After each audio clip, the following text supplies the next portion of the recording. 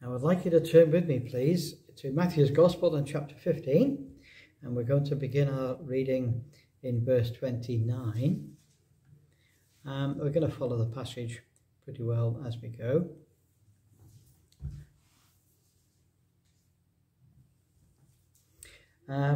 So this particular passage, which is verse 29 to 31, not a big part. In fact, it's only two sentences, you'll notice. Verse 29 is one sentence, and verse 30 and 31 is the second sentence. And we call it Christ heals many people. It's very interesting that in the life of Christ, sometimes not everything is said that we would like to hear. So, for example, on this occasion, it says, "And Jesus departed from thence, and came nigh unto the Sea of Galilee, and went up into a mountain, and sat there." And normally speaking, when Jesus sits down, it's to teach the people, but he may not have had, it might have been a bit of a melee, lots of people going about, and he might not have had an opportunity to teach, or he may have done. We don't know. We just don't know the details. But what we do know is in verse 30, it says, "Great multitudes came unto him, having with them those that were lame, blind, dumb, maimed, and many others, and cast them down at Jesus' feet, and he healed them, insomuch that the multitude wondered when they saw the dumb to speak, and the maimed to be whole, and the lame to walk, and the blind to see, and they glorified the God of Israel." So who did they glorify? The God of Israel. Because at this particular time in the history of the world, there weren't any Christians. This was before the day of Pentecost, when the church was founded, and therefore there weren't Christians in the world, but there were people that loved God, and there were people that in the Old Covenant worshipped the Lord, and they worshipped who? The God of Israel. That's who they worshipped. When Gentiles worship the Lord, the God that they worship is the same God as the God of Israel, but he's called by a different name. He's called for them the God of heaven. And you go right through the New Testament and have a look, and whenever Gentiles think about God, they always talk about the God of heaven. But Israel talk about the God of Israel. It's very interesting also that little word, it says in verse 30, "And they cast them down at Jesus' feet." Now that's a very interesting Greek word. It means to throw somebody on the floor. Literally, it means that. It means to say, "Yeah, you sort it," and you just dump them at his feet. It's quite surprising, really, isn't it, having a word like that? Now, it's almost impossible to imagine the impact of the Lord's miracles. To see the blind see for the first time, or to have their eyesight restored. It's very difficult for us to imagine today the lame walking. It doesn't just talk about the lame, it talks about those that are, where does it say it now? Maimed. So these are people that presumably have had an accident, or maybe even in war, they've had an injury whereby they've been maimed and they can't walk properly anymore. And it's also interesting that the dumb spoke. What does a dumb person sound like when they speak? They sound perfectly normal, because not only can they speak, but they can hear what they're saying. So it takes a while for them to moderate their speech. Sometimes when they start to speak, when they've never spoken before, they're a bit loud. Okay? And then they begin to soften their voice. Now it's very, very interesting. The whole question of miracles comes up in this passage. Now these miracles are not seen today. Now I'm going to be quite forceful on this. These miracles are not seen today. Now I've been a Christian now for, since I was 12, okay? Since I was 12, I came to a realization that Jesus died for me and that I was saved. And since that time, I have never, ever, ever seen a miracle. And I've been around a lot. and I've seen the TV programs, and I've seen the films, and I've seen the videos on the internet. But these miracles were very outstanding. These were people that have never seen. Suddenly they can see. That's quite amazing. These are people who had maybe never walked. I used to work with disabled children years ago, and sometimes their legs would all be twisted up, and they had no strength to be able to no muscle to be able to stand up. But the Lord Jesus could make those muscles work again perfectly without any physiotherapy, Ruth. Got that now? No physiotherapy necessary. No educational necessary. Nobody teaching them how to walk up a step and down a step. None of that. They just could walk immediately. These miracles were absolutely outstanding. If these miracles were occurring in Telford today, we would all know. You know why? Because it would be in the Telford Journal. They would say, "We've got to tell you something. We've been to a church and 30 people got out of wheelchairs that have never walked, and they could walk again perfectly fine without any physio." Now that would hit the newspapers. Also, if they went into a hospital and they went into a cancer ward and they just healed everybody's cancers. Or if they went to the children's home where all the children are blind, like at Condover, and a miracle occurs and suddenly Condover has to close down because there's nobody there anymore. They've all gone home.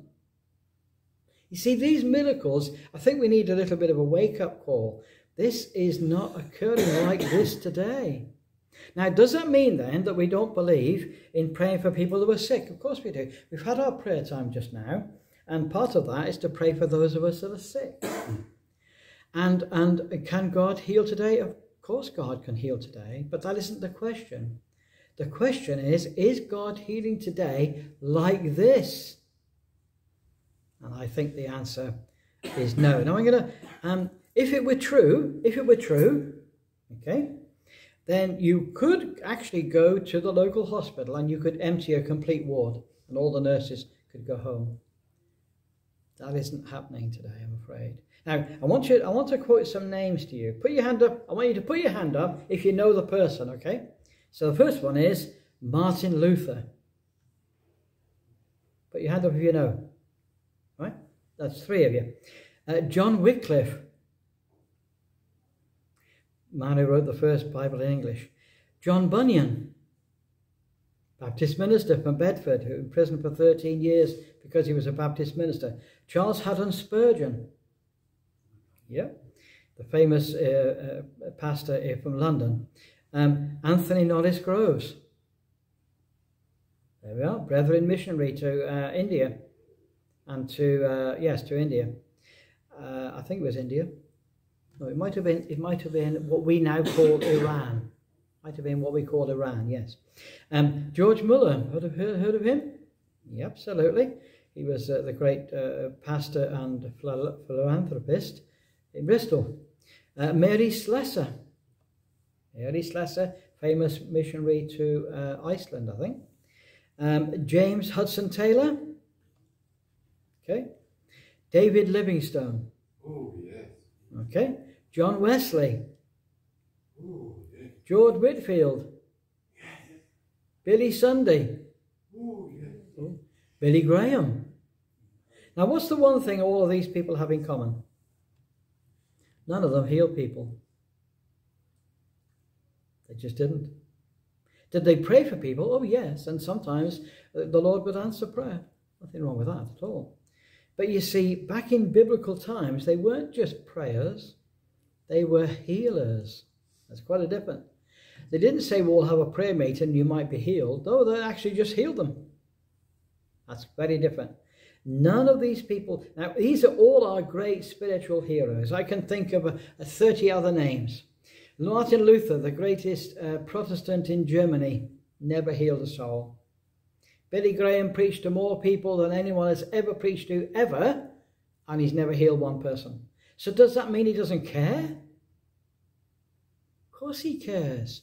Does that mean he never prays? Of course he prays. Does that mean that the blessing of God doesn't rest on him? Of course the blessing of God rests on him. Now, we might have slight differences of viewpoint about things. All Christians are different, you see. You take James Hudson Taylor, who established the China Inland Mission and evangelized China in a very amazing and dramatic way. And I think it was in 1909, there was the Boxer Rebellion, in which hundreds and hundreds of his missionaries were murdered by the Chinese.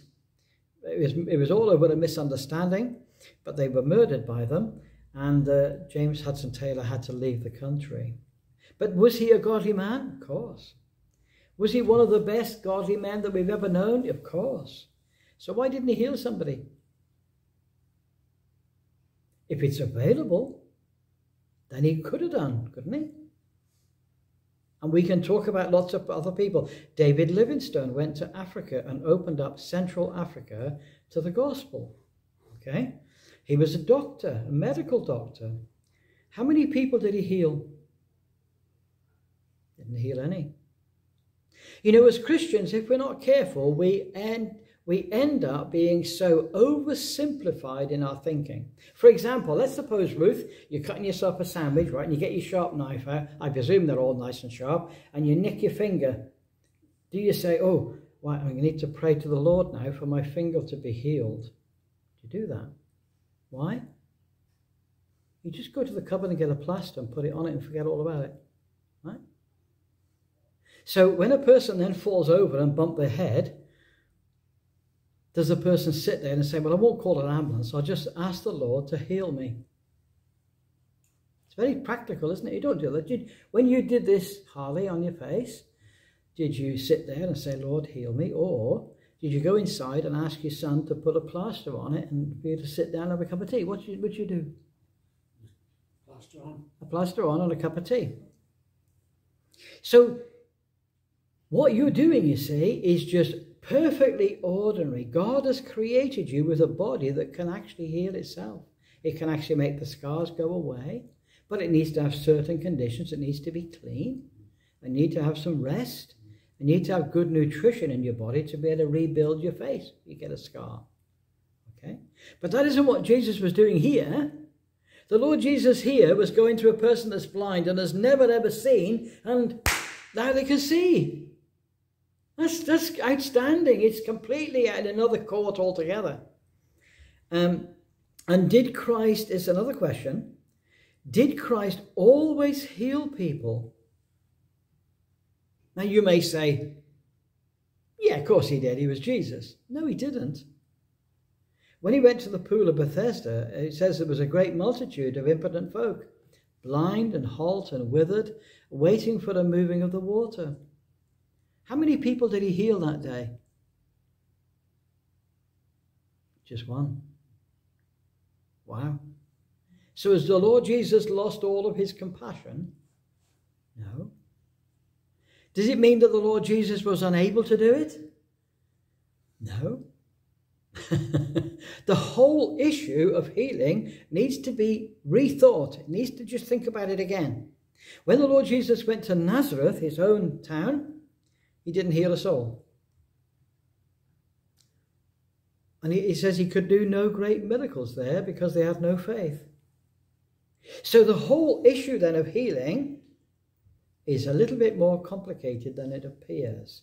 And although it sounds obvious, you know, I meet people every day and I see them on the internet every day in which they say, I'm not very well, I'm going to ask God to heal me.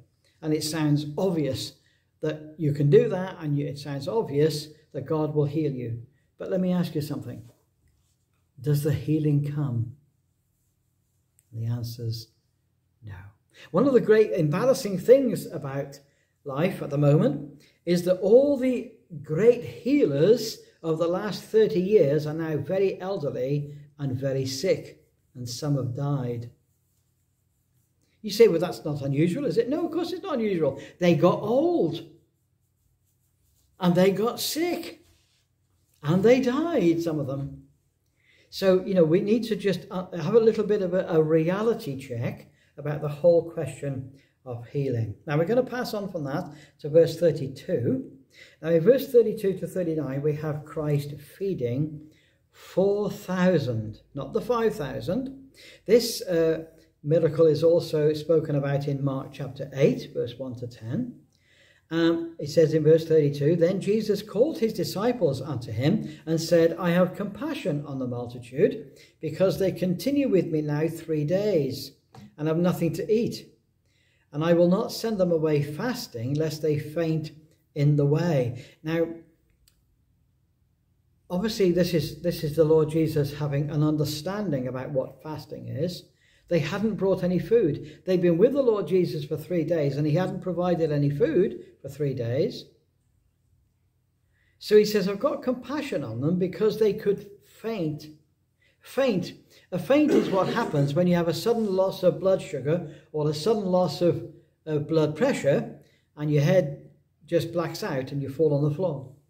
Normally you fall in a big heap, and generally speaking, you don't hurt yourself, but you can hurt yourself, of course. The Greek word is very interesting. It means to be unstrung. You know, like when a musician takes this stringed instrument and he just takes the tension off all the strings so he can put it in the cupboard. And then when he gets it back out the cupboard, he turns them all back up again so he can play. It means to just go relaxed. It means to just completely relax. And the Lord Jesus didn't want people up in this mountain place to be walking down the pathway, and all of a sudden it's all rocky and they faint. They're going to go straight down, and there's going to be boulders and stones, and they were going to be in danger. So the Lord had an interest not just in their spiritual welfare, but he had an interest in their physical welfare as well. And he had compassion on the people because they're not eaten for 3 days. Of course, the question we need to ask is, why didn't he feed them on the first day and the second day and the third day? I don't know. Don't know the answer to the question. I mean, what we do get is the impression from the passage is that feeding the people isn't an automatic thing. Not automatic. They came to Jesus to see him and to hear him. It's not automatic that he was going to feed them. Just like when we pray to the Lord, it's not automatic that he's going to heal us. Sometimes he might. He might just heal us. And sometimes he won't. But it's not automatic, that's the point. His disciples said unto him, when should we have so much bread in the wilderness? Because Jesus said, let me read the previous verse. He's speaking to the disciples. He says, I have compassion on them because they continue with, I will not send them away fasting, lest they faint. And his disciples said unto him, whence should we have so much bread in the wilderness, as to fill so great a multitude? Now there was 5,000 families. How many is in a family, Bill?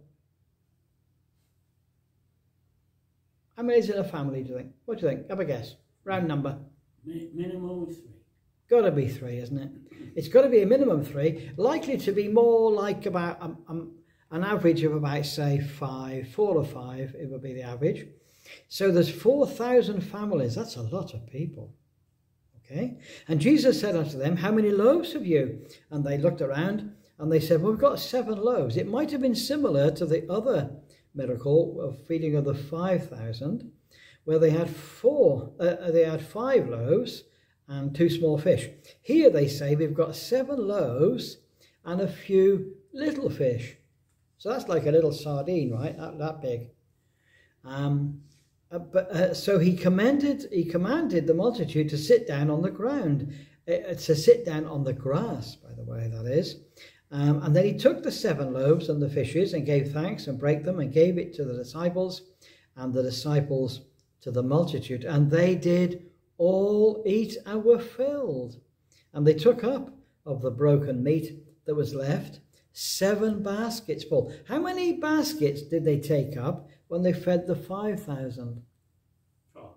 12, absolutely. This time, for some reason which we don't know, it's 7. Okay? And I hear all sorts of people saying, oh yes, very significant number 7. Listen, the other thing significant about the number 7 is they just counted them. That's the only thing that's significant. Nothing beyond that. And when they did eat, and they that did eat were 4,000 men, besides women and children. So now we've got the proper picture, haven't we? It's 4,000 men and the wives and everybody else, and the children. Of course, there would have been widows there. There would have been single people there. There would have been everybody there, aunties and uncles. And when they'd ate, he sent the multitude away and took ship and came into the coast of Magdala. Now, these baskets are not the same as the baskets in the other miracle. These baskets are hampers. Now, how big is a hamper basket? This big, isn't it? If you want a hamper, I'll tell you how big a hamper basket is. It's the same word used by Luke to describe the basket that Paul was let down from the wall of Damascus. He must have climbed inside it, and they had a rope on the handles, and he let them down. So big enough to contain a man. So 7 baskets full of bread left over and fish is a huge, huge amount. We see this in Matthew 14, verse 20. Now, this miracle is different to the feeding of the 5,000. I can't emphasize that enough. A dear brother, a friend of mine many years ago, gave us a sermon in which he tried to cram the feeding of the 5,000 and the feeding of the 4,000 into the same story. And so I don't really understand it, but it must be the same incident. Well, they can't be the same incident. They occur in a different place. They got a different number of people. They got a different number of bread. They got a different number of fishes. They got a different number of baskets. It's just all different. It's just all different. There's nothing about the two that are the same. Different circumstances. Everything was different altogether. And so the great thing about reading the Bible is this, is looking at it more closely, not jumping to conclusions, but looking at it more closely and taking in what's being said. Very important. And later, of course, in chapter 16, the Lord speaks about the 2 feedings, the feeding of the 5,000 and the feeding of the 4,000, as being separate incidents. He says to them, do you remember when we fed the 5,000? They go, yeah. He said, and do you remember when we fed the 4,000? They went, yeah. Now, how could we make those the same? Well, we can't, can we? It's just completely different altogether. So there we are. We've had 2 interesting little passages. We've got a bit of an insight into the life of Christ here. He had a tremendous effect upon people, far more than we can ever imagine. I mean, imagine going to that early place in Galilee, and all the people bringing all their sick and just throwing them down at his feet, and he just heals them all. That's outstanding. Now, if you know of anybody in England today that's doing this, I would like to see, because I believe in God. I do believe in God. I believe in God completely. But if you know of anybody, it's a challenge to everybody here, and everyone that would ever hear this. If you know of anyone that's doing this, let me know. Because I don't think it's happening. It's just not happening. And as for the second one, if you know of anybody that is feeding 5,000 people at once, or 4,000 people at once, let me know. Because I'd like to see it. Would you like to see it? Put your hand up if you'd like to see somebody raised up today that can feed 5,000 people with 7 little baskets. Sorry, with 7 little loaves. Now, I would love to see that. And I really, really do believe in God. But we need to have this reality check. The reality check is this, that this is the Lord Jesus. And he's doing something that doesn't occur today. And wouldn't it be wonderful if we could have a time clock and travel back in time and see it for ourselves? That would be absolutely wonderful. That would change your day, wouldn't it? Wouldn't it change your day to see all the sick in a whole region of Galilee healed and walking about and chattering, and the dumb going, Jesus has done this to me? Wouldn't it be wonderful to hear and see all of that? But we can't see it today. Jesus is in heaven today, and as far as we're aware, there are not people on the earth. However, I'm going to say something as I close. When you and I, as Christians, have gone to heaven, God is going to work with Israel again. And I've got nothing to prove this at all. But it would not surprise me the least if the 144,000 Jewish evangelists could do all this. Amen. Amen. Because they will have powers, they'll have apostolic powers.